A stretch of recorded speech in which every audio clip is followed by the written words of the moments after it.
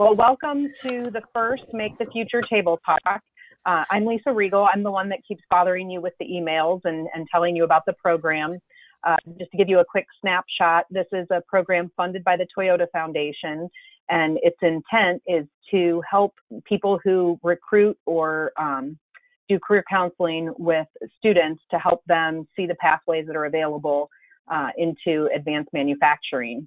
And so our goal is to provide some recruitment strategies and support so that we can increase the female and underrepresented population that will then take the AMT courses at the community colleges and hopefully eventually work their way into working for Toyota maybe someday, or working in a STEM field. So we have created, as part of the project, 9 best practices for recruiting, and that document's available on the learning management system. And so these table talks will cover each of the strategies one at a time, and we thought it might be nice for people to just have kind of a casual conversation, a place where they could talk about what they're currently doing and ask questions and share some information. So that's the purpose of today, and we are going to have a moderator in each of the sessions. And today our moderator is here at Snehal Bhakta, and he will be introduced in just a moment. But before he gets started, I wanted to introduce Mimi Lufkin. She is the former CEO, but she certainly hasn't retired. Nobody lets her retire, so she's probably working as much as she did where she was the acting CEO. But she's going to welcome you and introduce you a little bit to the LMS.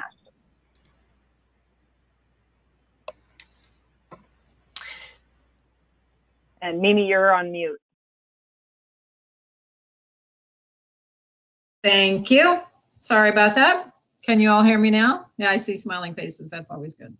Okay. Thanks, Lisa, for the opening comments. And I did want to let everybody know that if on the materials tab on your control panel on the right-hand side of your screen, when you logged into GoToMeeting, there are a couple of resources there. Well, the 9 best practices document you can access directly there. Thank you, Kathleen, for posting that up on the materials tab for the training room today. And there's also an evaluation for you to complete at the end of today's session, which I'm sure we'll mention a few times to remind you to do that. I wanted to welcome you all to this project. This has been a great resource for us. There are participating community colleges and high schools in each of the colored states here you can see that are engaged in the project. So those of you who are on the call today are probably from one of those locations. And we've created a suite of tools and resources for educators to access to help them in developing materials and learning processes, best practices and strategies in their classrooms, and also with in recruitment activities for increasing the participation of underrepresented groups in STEM. And I'm going to do a quick tour of the LMS to make sure that everybody that's involved today and who watches this in the future, remind them about the resources that are available to you. One of the things that we did in this project was to do a research of the literature, in addition to a series of focus groups and interviews with people who've been successful in recruiting girls and other underrepresented groups into advanced manufacturing career pathway programs. And from all of that, basically distilled that information into these 9 best practices. And today's table talk will be focused on reaching out to middle and elementary schools. We want to remind you that we'll be holding a table talk on each of these topics every 2 weeks. I'll show you the calendar of those activities in a minute on the forum on the LMS, so you know where you can access it at any time.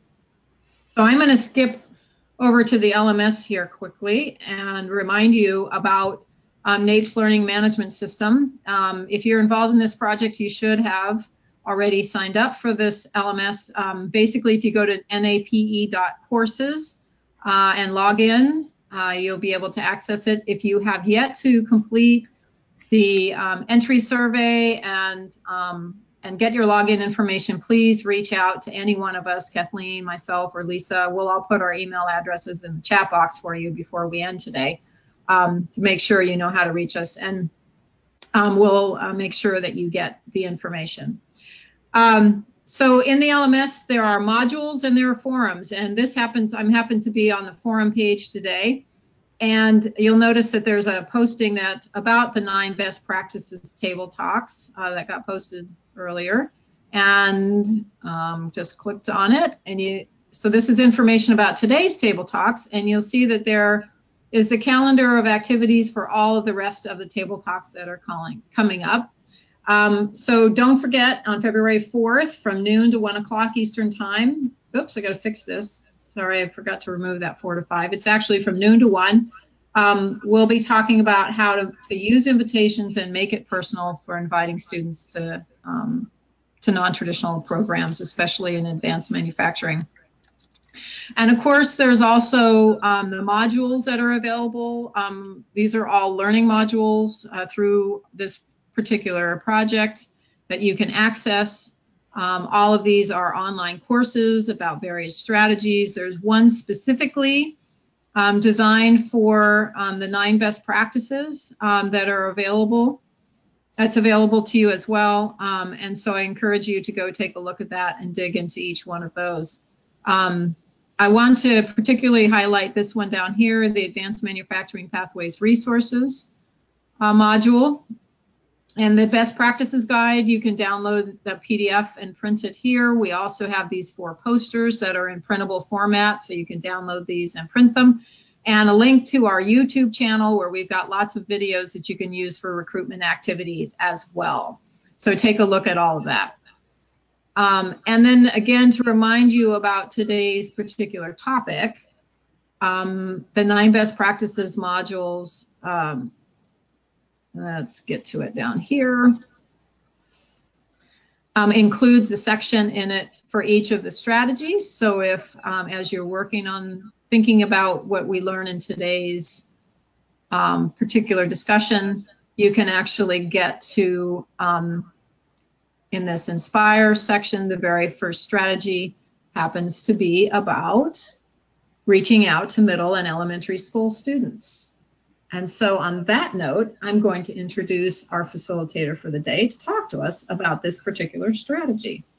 And I am excited to introduce to you Snehal Bhakta, who's worked in business and technology consulting for 15 years prior to entering the education space.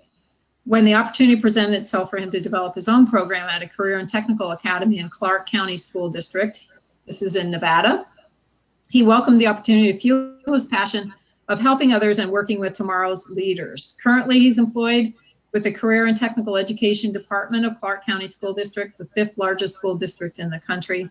And he's doing amazing things around engaging young women and girls in STEM-related activities. And he's going to share lots of things with us today about some of those strategies, and we hope that you'll replicate them. So, Snehal, I'm going to turn it over to you. All right. Thank you, Mimi. Just everybody give me a thumbs up if you can hear me. Everybody sounds good. Sound check. All right, great. Well, thank you, everyone, for giving me the opportunity to kind of share what we've been doing to really connect our young female population to different careers. You know, as Mimi mentioned, you know, I work in the 5th largest school district in the country. So it's like working for a large corporation. So at any one time, just to give you an idea, like in 5th grade, we have anywhere between 12,000 to 15,000 girls across our county. And to try to ensure each one of those girls are aware of the different opportunities available to them is a challenge, but you know, we continue, or I continue to accept the challenge to try to make sure that every single student in our school district is aware of all the challenges in front of them, especially girls. We're all aware of those non-traditional careers that girls, for the most part, may not be aware of. So I am going to see if my sharing screen works, if I can figure this out. I'm going to see if keep my fingers crossed if the technology will work. Da, da, da. It's like Jeopardy. I know. It's trying.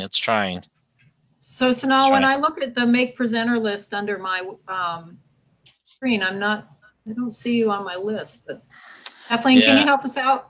I sent you an invite to be presenter. You should have gotten a. Oh, so I need to check my email. Let me. Oh, no, it should have shown up on your, it says you are the presenter. Okay. But you need What do you go Are you still seeing my screen? It says waiting to view Snehal's screen. Okay. And at the very top, there should be a screen sharing option. Let's see. If you're not finding it, you may have to, oh, Hold on. lost your webcam. Yeah. Okay. Can you send it again, Kathleen? I don't see it. I'm in a web browser, so I wasn't sure if that might be I should actually difficulty. Might be the issue. So let me see if I can. I think I have GoToMeeting. I apologize, ladies and gentlemen, about this, but let me see if I can really quickly switch over. I enter the meeting webinar. Let's see how fast I can get this switched over. Here, and I'm going to change the presenter back to Mimi and then back to you again, see if that helps.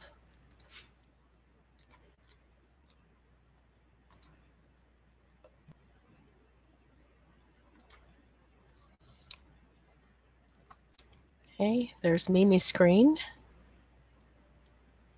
And looks like Snehal had to step off, so.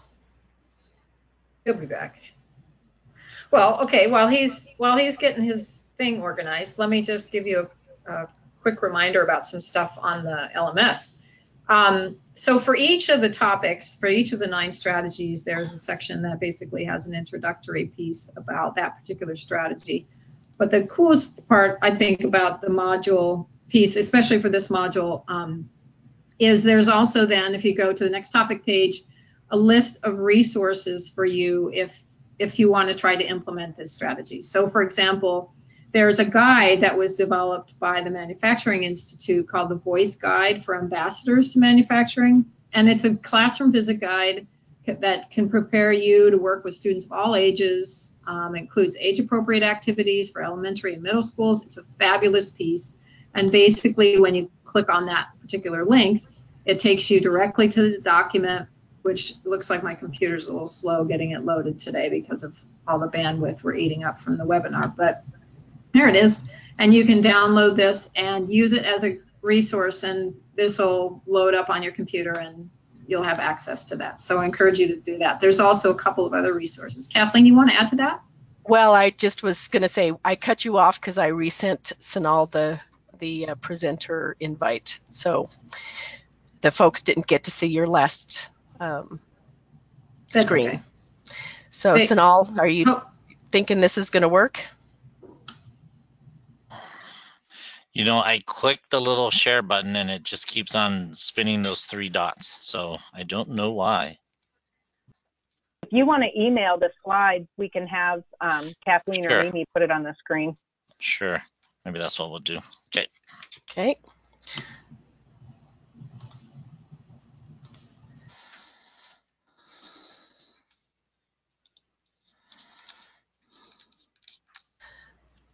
All right.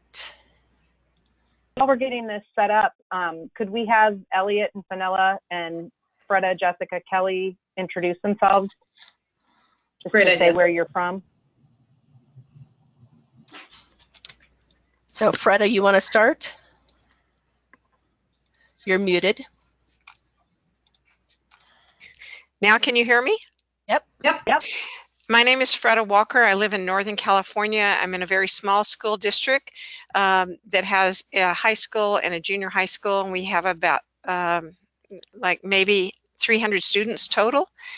And so it's really important that our elementary and our junior high school work with the high school in relation to career and technical education. Agreed. I love that. Elliot? Hello, Elliot Mork. I'm the Vice President of Partnerships at Project Lead the Way, or PLTW. We're partnering with Nate to help work on this project, and I think a lot of the high schools that are involved are also Project Lead the Way schools. We're kind of working in tandem to make sure that we can have seamless pipelines into technical career fields that are very lucrative for everyone. So we're excited to support the work. Thanks. Fenella?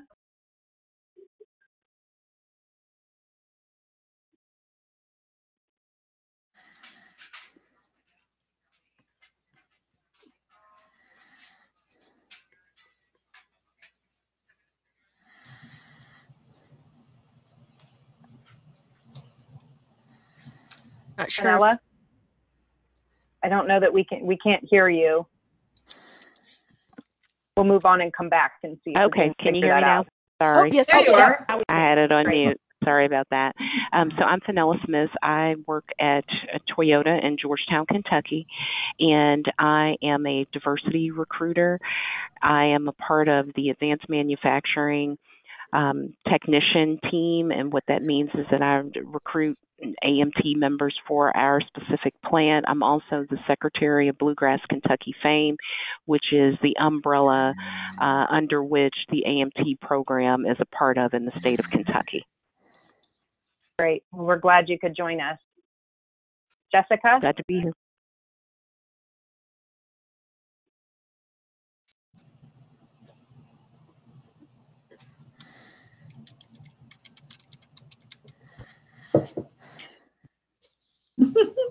We can't hear you, All right. Jessica. We'll skip ahead and come back to Jessica. Kelly?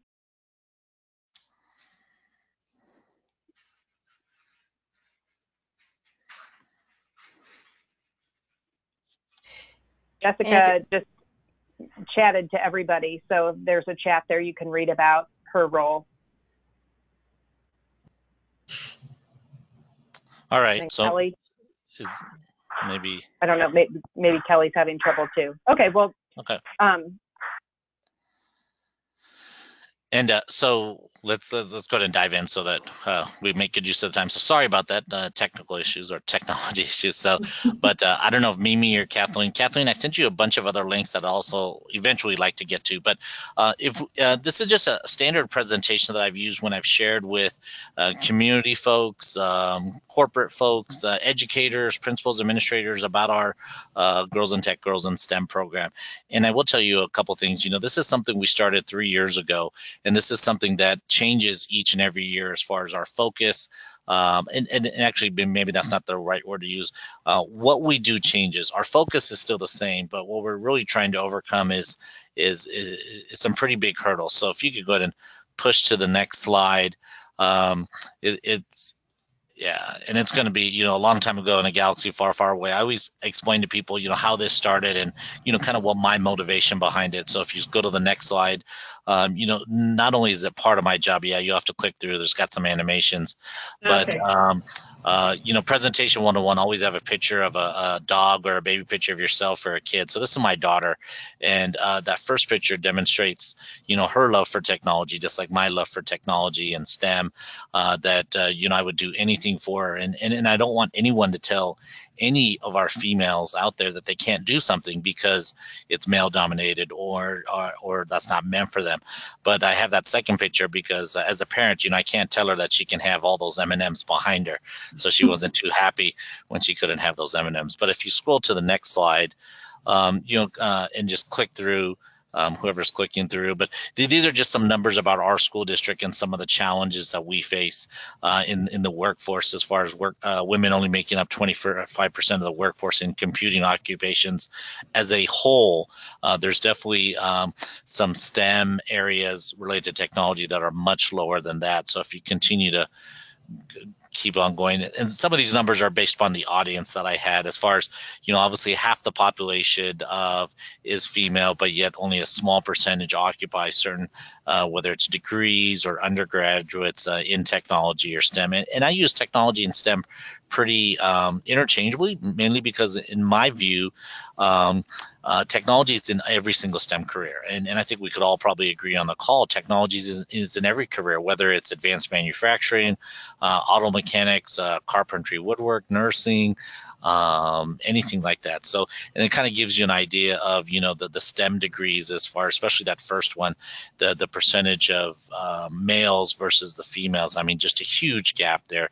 And this was just a few years ago. And this has been something that we've known about for many years. You know, I remember when I graduated college in engineering, there were 2 females in my graduating class. And I spoke with a senior that graduated from his engineering class here locally a year and a half ago, and he said there were 5 females in his engineering class. So in 20 plus years, which I just dated myself, you we haven't really come that far, going from 2 females to 5 females. And I know that's a bad example. It's not apples to apples, but we have a long way to go. So if you can continue to scroll through, we'll kind of get to, we're all aware of the diversity in technology. Just click through. Go ahead and click through. This is some information and data from Girl Scouts about STEM. A year and a half ago, if you weren't aware of this, Girl Scouts actually issued out STEM badges. Yeah, continue to go through. There's going to be like 3 or 4 stats that come up. Yeah, so I love that 87% of girls are interested in STEM, and they want to know how things work. But that last one, 47%, half the girls would be uncomfortable to be the only girl in the class, or if there were only 2 or 3 girls. And a lot of times, especially with what you're looking at here with advanced manufacturing, manufacturing heavily male dominated. I mean, probably even more so than technology. It might be 95% male dominated. So how do we overcome that and overcome these challenges? So go ahead and click through. So this is a video that I did send the link to Kathleen, but we don't need to play it. But basically, it's Microsoft's Make What's Next video, and not to say sorry, I'm trying to.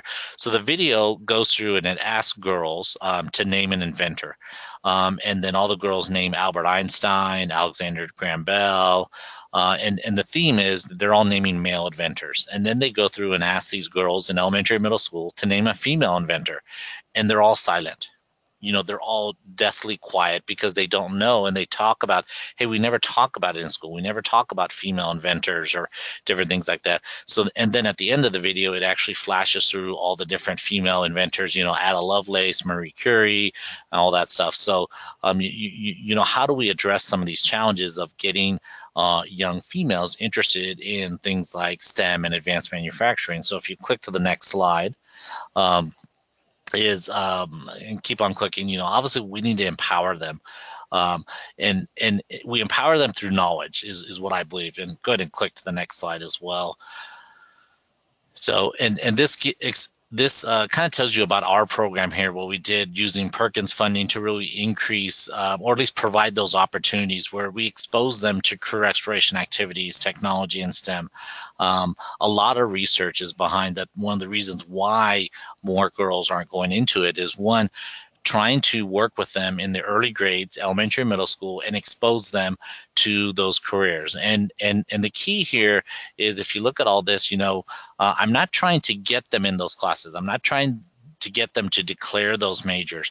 What we really want to do is we want to expose them, make them aware of it, and then let them make their decision. And the reason why I really believe in that is because studies have also shown is that even if you get girls interested, if you got girls interested in advanced manufacturing in elementary, then when you go from elementary to middle school, you're going to see a drop. When you go from middle school to high school, you're going to see a drop. From high school to college, you're going to see a drop. And then from college to the career, you're going to see a drop. And then in the career, you're going to see a drop. So you could start out with 100 girls that love advanced manufacturing, but then by the time you get to career, you may only have 2, 3, 4 girls there because there's so much loss throughout the way. So I think studies have shown that, hey, if girls consciously make that decision on their own, there's almost a 3 times greater chance that they'll stick with it all the way throughout the workforce pipeline. So if you go ahead and click on the next slides, also talks, this is just it's a video of actually one of our events showing how the girls got hands-on, learned about 3D printing and modeling and a number of other different things. And go ahead and continue to click through another video as well. And once again, one of the reasons why I love the videos is because it shows girls in those types of situations, in those types of opportunities. Because if you think about it, if you're trying to really get more girls into advanced manufacturing, or if you aren't exposing girls anyway to begin with, then they can't see themselves there. And I think that's one of the key points, is that if they can't see themselves be successful in that particular career, or see themselves be hands-on, and then that's not going to resonate with them. So go ahead and continue to click through. and I apologize about this. So, talking about this talks about NCWIT and our Aspirations Award. One other thing is providing recognition for girls that are interested in those STEM careers, and we've been very successful in using their resources to really target girls and provide them an opportunity to recognize them, because not only get them hands-on, right? Because if you think about it, you have to work at every step of the pipeline. So in elementary, in middle, so it's not something where you can do something in elementary and kind of, pat yourself on the back and say that, hey, I'm done. I'm good. I've made my impact. I've gotten more girls interested in advanced manufacturing. Unfortunately, it doesn't work that way. You have to, it's constant, right? It's that constant reinforcement, that constant awareness, those constant opportunities. So in elementary, middle school, we do a lot of hands-on career exploration, awareness. And then in high school, we have the opportunity to actually recognize them if they're interested in those careers. And the reason why is that it actually provides them a access to a mentor network where they can ask questions to their peers all across the country. So, having that support structure that can so that they have someone that they can ask questions to, bounce ideas off of. But because if there's not a lot of girls that are interested in that career field, then it's hard for them to reach out and ask questions. And what ends up happening is that they end up changing their mind or not going into those careers. So if you go ahead and click on through. And I know there's a bunch of chats, so feel free, Kathleen, Mimi, or Lisa, if there's any questions, feel free to have me stop. But if you could click on the next slide. And I keep on trying to do it on my end. Is it not? I know. Is it stuck? And Are you all not seeing this? I'm still stuck on that one slide, but that's okay if we're stuck on that. One thing, if Kathleen, I know I showed, if you could switch over to that last link I sent you, the link before. I don't know if you can easily do that. Yeah. Can you tell me which one, just so? Just the one right above the document one. So I sent it backwards. So it'll be auto clinic. The girls auto clinic. Yeah. Okay. If you click on that. So sure. Hang on. So we've got to change presenters from Mimi to me. Okay.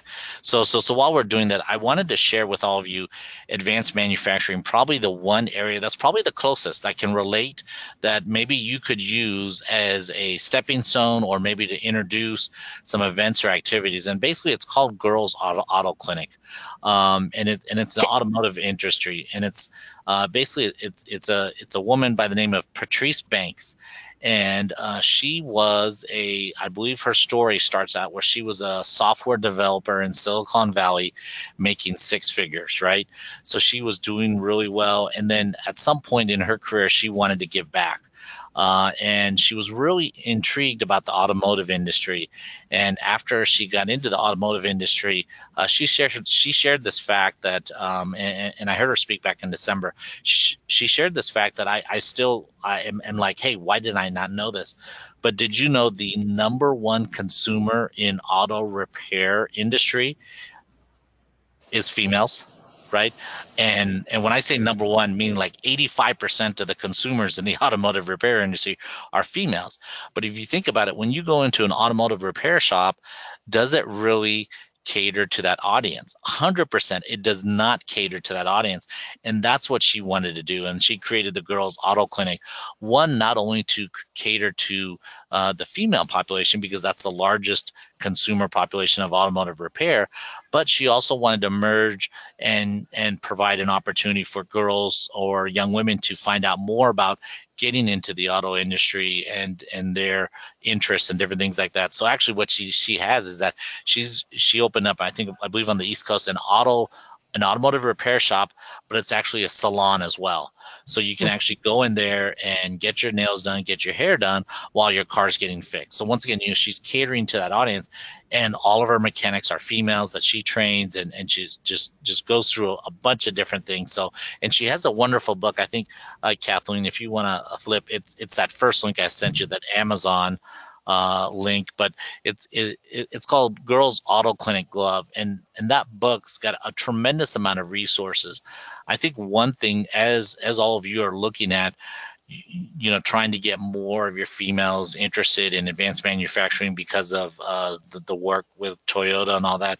I think, I was always one of those people to think that, hey, students these days, they don't like books, right? They want something technological. But I was actually really wrong. You'd be surprised, and especially on the female population. More females read than men. That's a fact, and I think all of us would probably agree. So I think providing them resources that resonates with them, not necessarily how to be how to go into a STEM career for dummies, something like that. It isn't going to motivate them to read or get interested. But I think a book like this, Girls Auto Clinic, where she goes through and shares her story, the reason why she wanted to get more females trained about, cars and aware of, how to change a tire, how to check your oil, different things like that. Stuff that's not necessarily rocket science, but stuff that, I think for decades, if not hundreds of years, was thought of to be knowledge that only males needed to have, or only a male can fix a flat tire or something like that. So she's really one of those trailblazers that I love, and this is one of the many books that we love to share for when we have girls come to our events. The other thing that I didn't get a chance to talk about on our slides is when we have events. So I encourage all of you to have these types of events, is that you always want to look at where you're hosting it at. We've hosted them at schools, high schools. We've hosted them at colleges. We've had companies open their doors and host events there where we expose girls to these different careers and opportunity and get them hands-on. And really that hands-on piece is the key piece, because two of the things that we really want to focus on is trying to help them overcome their fear. Like that one stat said, 47% of the girls wouldn't feel comfortable in a class if they were the only girl. So we need to overcome that fear. And how we do that is we build their confidence on working with the technology, the computer, working with their hands, programming, in this case with advanced manufacturing, programming those robots to make those widgets and gadgets and different things like that, so that when they do walk in their room, and the instructor or someone asks a question, they're the first one raising their hand because they feel confident, right? They feel comfortable. They know the information. They're not shy because they've actually built it or done it or created it. So so the other slide if you want to go to actually just leave it there. I kind of want to, it's about 1:30 right now. Kind of want to see what questions there are right now. Let's see, at your events, I see a question. Do you give girls such as a Girls Auto Clinic Club? If so, what funds are you? Okay, great question. All right. So at our events, so we have a number of funding sources. So, and I will tell you, the best funding source that I have found is the local community, right? To get local companies, organizations to help support our events through different funding, where they'll come and buy the book for all the girls, or buy a toolkit or something like that. I will tell you, I think on one of my sites, we do have Perkins funding, Perkins non-traditional funding. Our Perkins funding can go down to middle school, all the way to middle school. And so that's one of the funding sources, as well as grants. There are a number of different STEM grants out there where you could apply and use to help provide this takeaway to girls, because that's the other thing that we've learned over the last 3 years having these events. Just to have the event, I think, is honestly probably not good enough, but it's the first step, right? By having this event, and I know someone's probably unmuted but doing something, but by having the event, that's the first step, right? But then you also want that event to resonate with them after the event. So the next day, the next week, the next month. So that's why providing them a book. So this is just one of the books that we provide. There's another book by National Geographic called Women in Vision that features 40 female photographers and pictures that they've taken throughout their life. So no matter what book you choose, think of something that they could use that would help motivate them. That it doesn't necessarily have to be directly tied into STEM or IT, but it's something that gets them thinking, gets them to think like, hey, this is something I can do. Someone else has done it, or someone else is doing it, then hey, maybe I can do it as well. So Oh, can you talk about the movie events? Okay, great. So, so we do the events where we do them at high schools where we get them hands-on activities. So something else, if those of you that have remember back when you were in elementary and middle school, I remember always going to like a planetarium or seeing an educational movie. Here in Southern Nevada, when my daughter went through elementary school, she never went to see an educational movie. So I was like, I got to change that because, I learned so much from going to see those movies. One, because I love movies. And today's generation, I mean, they love that website, YouTube, and they love watching videos and streaming and stuff like that. So what I did was I was able to bring a company into town that now offers educational movies. So what we have is what's called Girls in STEM movie nights, but they're actually held during the day. So we'll take groups of girls to movie theaters and have them watch these movies about going into space, building space modules, or different things like that. And the best part about it is, besides watching the movie, we also have them do a hands-on activity, which I love. It's actually called BEAM, but it's actually the Bigelow Educational activity module, and they're using a piece of paper and they're using origami to basically create a lunar module. And a couple of things that I think this really speaks well to is that they've just seen a movie about space, about going into space and like the space station and astronauts and all that, and then we've had the conversation about hey, how do you take all this stuff into space? What if it's really heavy? Does it need to collapse and all that? So then by them making a lunar module that actually collapses to a very thin piece of paper, and then they can expand it to a lunar module, really starts to get them starting to think about, hey, this is something that really I needed to be aware of if I was going to go into space. And it just really starts their wheels turning as far as ideas, and say, hey, is this something we can use when there's a natural disaster? And I was like, yeah, that's the whole concept of inflatable rafts was, hey, something in a small package like this, you pull a string and then all of a sudden it becomes a big raft. So and it's just I love the questions that happen when you have them do the hands-on activities and stuff like that. So Snehal, yeah. Fenella asked about where would you add a 2-year maintenance degree in STEM? Fenella, tell me more about when you say a 2-year maintenance degree. Can you elaborate?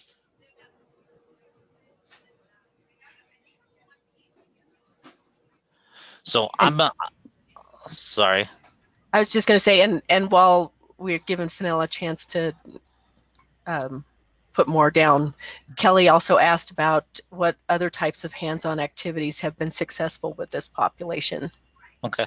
Yeah, and so can you all hear me? Sorry. Yeah. Yeah, we can hear you. Okay, perfect. So the AMT program, the Advanced Manufacturing Technician program, is a 2-year, actually 21-month program that really doesn't fit under science or engineering or math. I mean, it's more about being, for lack of a better term, a robot doctor, maintaining the equipment in the plants. So my question is, where I see a lot of your material is STEM focused, where would you insert this kind of pathway in your program? Yeah, so what's the age range that you currently have it in? Maybe let me ask you that. So in our plant in Georgetown, Kentucky, we actually employ anybody who's interested in the Advanced Manufacturing Technician program. We have spent over the years a significant amount of time targeting our development toward high school seniors, because you do have to be 18 to work in the plant. Right. So one of the reasons why we got involved with NAPE is because we do have a challenge in attracting females of color specifically into these careers. Right. Yeah. So you probably have it in the right place as far as high school from what you've described. Having it junior, senior level probably makes the most sense for a couple of reasons. One, because of maturity and their skill set and knowledge to that point. Because thinking as far as what a 2-year maintenance type program would be. However, it's how do you get them when they get to that point of junior, senior level? how do you get them to commit to do that? And I think starting in probably 8th and 9th grade, really starting to get them interested in that type of opportunity or that type of degree is the key, because I think that's really why what we have targeted middle school and to really kind of help build our programs in the high school and community college area. Because if we wait till they're in high school or a year before they can take the program, honestly, it's a little too late, because they've already had maybe perceptions of what the career is. They may be thinking about something else. But I think targeting them early or doing some recruitment earlier, if you already have people going through that program or have gone through that program, getting them to go and speak to an 8th grade class or a 9th grade class to try to get that recruitment. And maybe one thing that we've also found successful that I haven't even mentioned is what I call informal learning environments. But it's basically like those after school Saturday or summer camp programs, right? So is there a summer camp program where you could take that 2-year program, and during the summer you provide opportunities for females to find out more about it? They get a tour of the plant, this and that. I mean, there's a number of ways that you could help with that recruitment, so that when they do get to the point of high school, freshman or sophomore, maybe they've attended a Saturday workshop, or that gave them more information about the program, or attended a week-long camp, their sophomore year. So then when they get to their junior and senior year, they're really interested and motivated to really enter into a program like that. And I like your comment. Thank you for your comments. That definitely helpful. And we are trying a number of different things. But somebody mentioned Project Lead the Way, getting girls of color interested in Project Lead the Way. I just want to caution everybody on this call, not every school district has that. Right. So Right. that becomes a non-starter for many girls of color who just don't have that. Right. Yeah. And I have to say, so I know there's been a number of questions about how do we target not only females but females of color. I will tell you, here in Southern Nevada, we are a majority minority school district. So meaning our majority student population is actually a minority subset. So our 2 highest minorities obviously is Hispanics and African American, and we have really made a conscious effort when we plan our girls in tech events that we are including those groups. So to give you an idea, so our first Girls in STEM movie night, we actually targeted 100 inner city girls that were all African American, all Hispanic, and like I said, to them, when they actually got to create that origami module, right, it really opened. You could see their eyes light up. That say, hey, wait, this is something that I just did. I spent 15 minutes. I built this module, and it collapses paper thin, and then it opens up to the size of an apple. And it's just for them to have that opportunity, to have that experience. And plus, and obviously, if you're having these types of events, studies have shown you got to have all female type events, right? All female oriented events. Like if you're doing a summer camp, have all females there, have it dedicated to all females. Try to have all your presenters as all females. The other thing is, community engagement. I've been very fortunate to really get a lot of our community involved, where whenever we have our events, I usually always have someone from the community, like an engineer or a coder or programmer that is a female, come and speak to the girls as well. So once again, they not only do they get hands-on, they actually see someone in the field that's done it, that they can ask questions.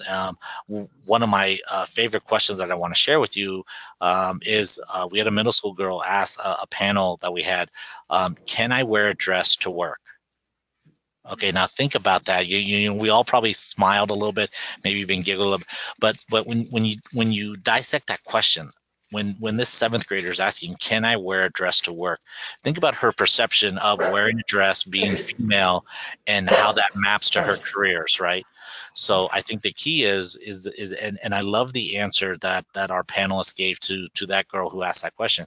She said, and I think this was her exact word. She said, honey, it doesn't matter what you wear. If you know the stuff, they'll respect you and you'll be able to do the job. So that was really what her answer was, because it really doesn't matter if you're wearing a dress, if you wear a turban, whatever it is, you know, you got to know the content, and right, and you have to be confident with the content. So that's kind of the message she was trying to convey, is like, hey, continue to learn, be confident, and it's not going to matter what you wear. You know, if you can do the job, they'll hire you, or someone will hire you. You know, so but you know, there's a lot of challenges, not only gender but cultural challenges, try to overcome.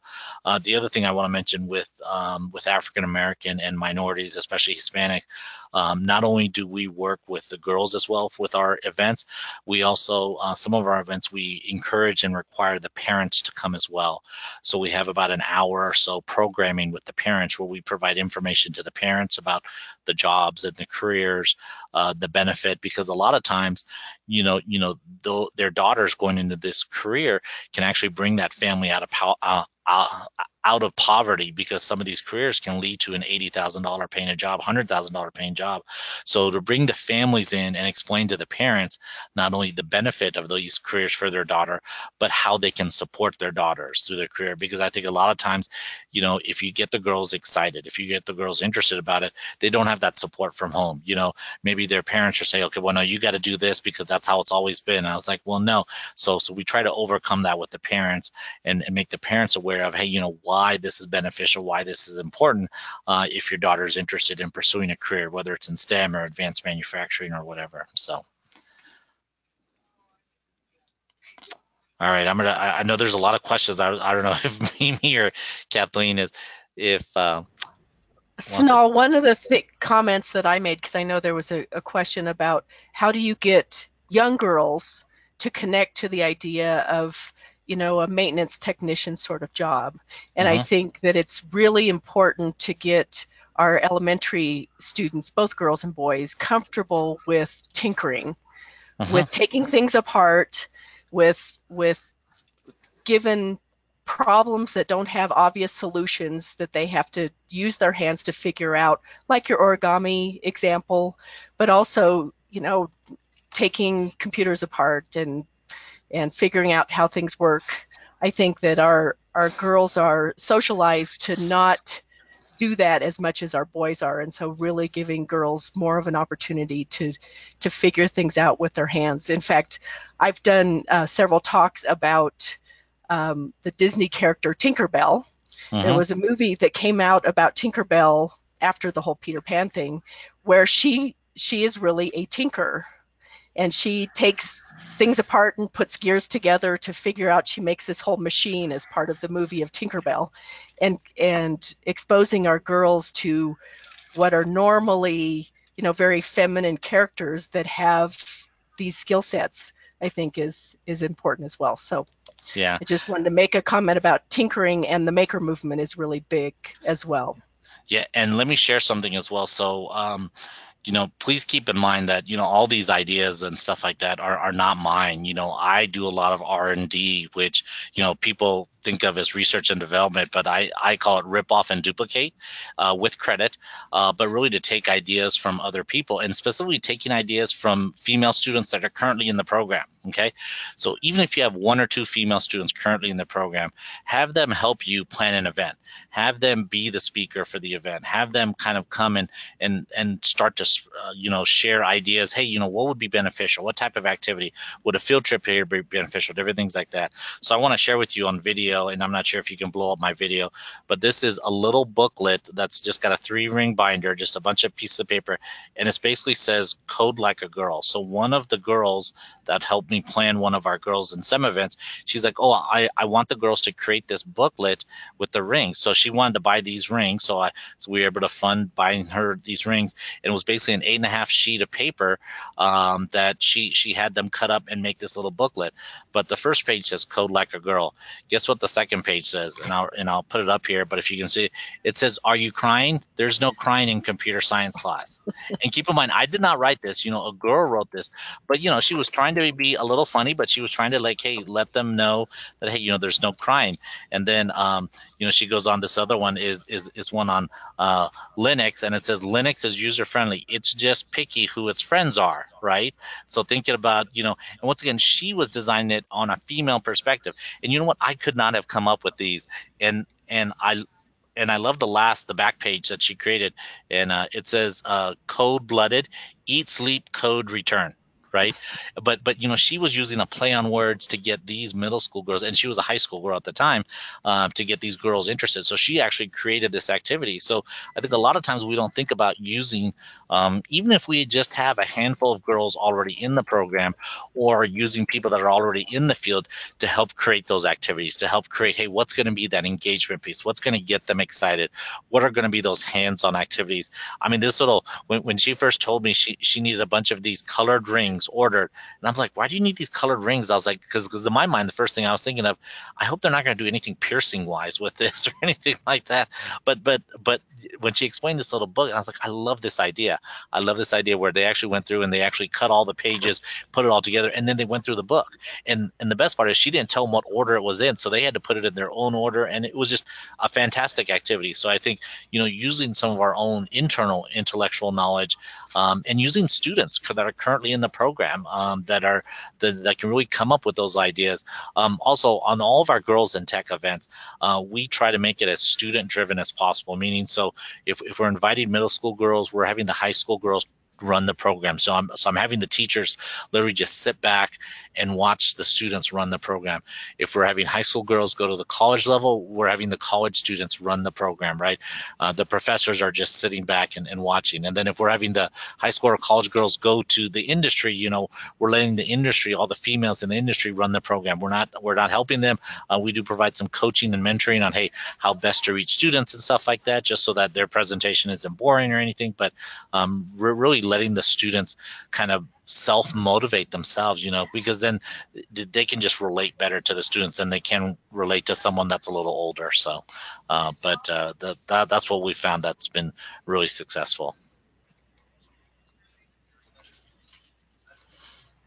Great, Snehal. I think we're going to turn it back over to Mimi if you want to hopefully get your slides back up. Yep, and I do love, I think you posted that parent engagement piece as one of the 9 best practices. That's going to be a key, especially for the students of color.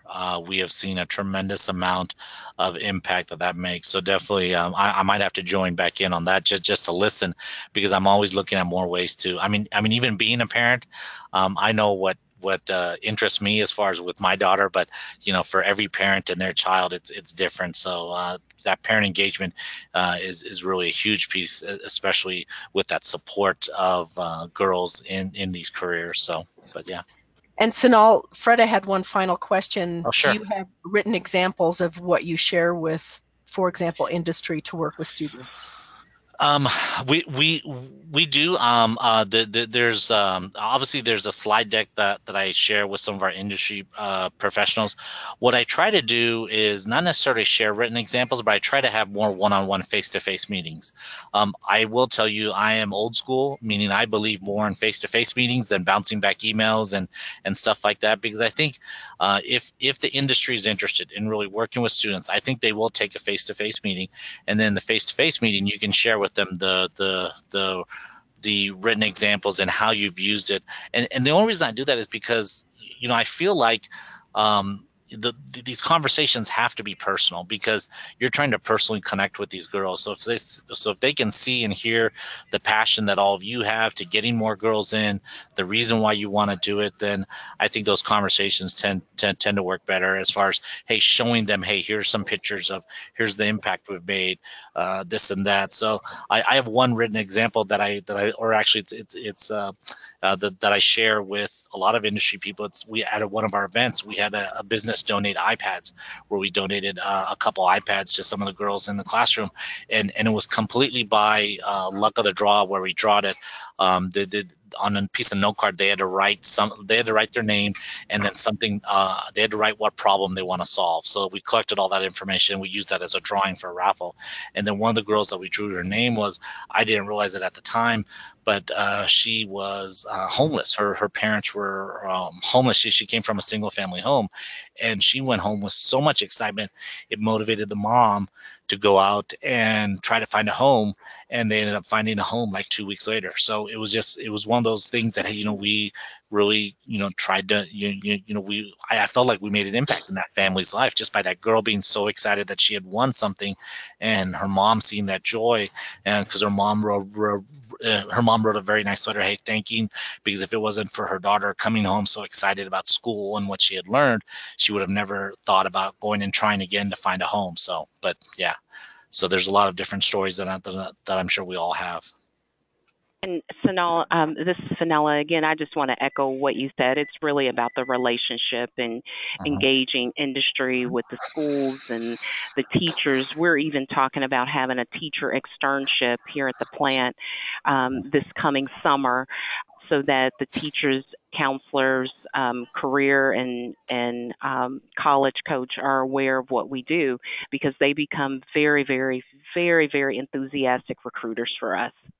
Yeah, and I didn't even get to touch upon this, but this year we provided training for all of our counselors in middle school and high school, and we specifically talked about females and females of color on what the type of messaging is that those counselors actually provide. And then Nate, has that micro messaging workshop that I attended a couple years ago, and we still use some of the resources and stuff from that. So yeah, so touching base with the counselors is key as well, because no one person in education or the corporate world is really going to make a huge change, but by all of us working together, we can truly make an impact in these young girls' lives.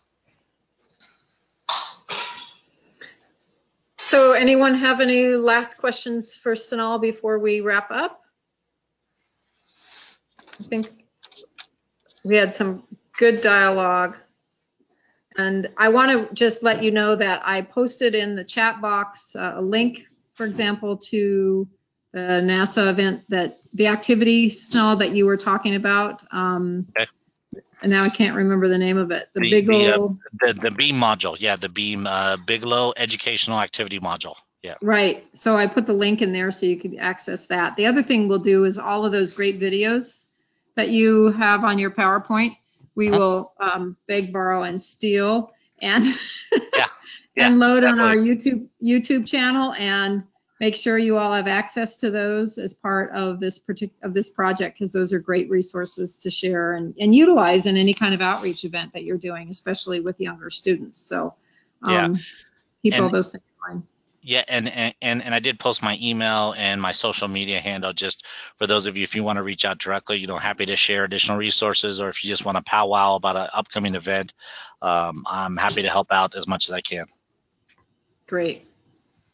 I also, before we close, I wanted to appeal to the people on the call that, if this was useful to you as you're starting to see the type of information that we have in the best practices document, and Snehal mentioned the micro messaging course he took a couple of years ago, or the training he had. That is one of the courses that you have access to as part of this project. And so, helping us to get the word out to the high school folks and other people in your area that, these resources are available, and we would love to get them more involved. So if you can help us spread the word and generate some interest for people to engage with the project, we appreciate that as well. So thank you. Great. I do want to remind everybody that there's a link to the evaluation for today's meeting in the materials tab on your control panel on the right hand, should be on the right hand side of your screen. Might be someplace different, depends on how your screen's set up.